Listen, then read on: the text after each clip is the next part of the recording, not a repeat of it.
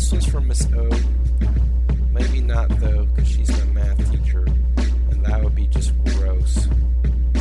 Girl, wanna do, but you're so confusing. Think I gotta use u-substitution. Oh girl, let me see your chest. Your collar's the absolute value of x. But let me see more if you know what I mean. Absolute value of x minus 13. And your tits, oh me, oh my. Two parabolas revolved around y. Our cosine theta equals 5. With coordinates 2, 2 as the foci. Let me solve you.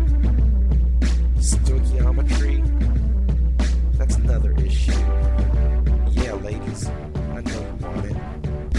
But I know, CC no touch. Limit of x approaches 3 and such. 1 over x minus 3. Asymptotic properties prevents pleasing myself in a radical way. 2, 4, 16, and 48. Oops, that last one's wrong. Not a perfect square, where's your thong still on? Ecstasy, you want more? I got so much E. The natural log 4 is a constant. It's just a line. Snort it up your nose and you'll be fine. No, girls, you want it now? Yeah, I know. You would do me if you would just see that we both have points of tangency. On the same function, we belong together. Math is for squares, deaf as Helen Keller. Oh, how's that pun for you? It's okay, I got more.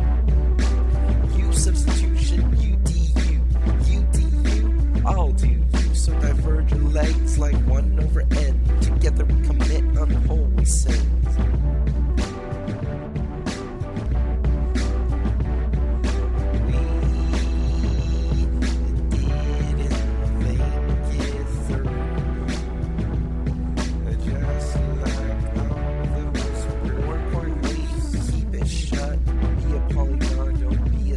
So I pull it out, my text instrument, and its new packaging. Are you impressed? You shouldn't be.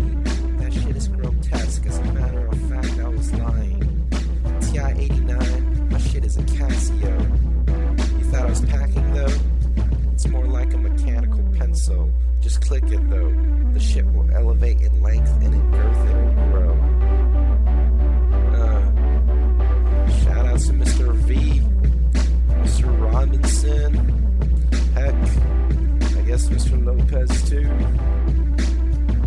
Shit, integration is so hard when that shit still remains.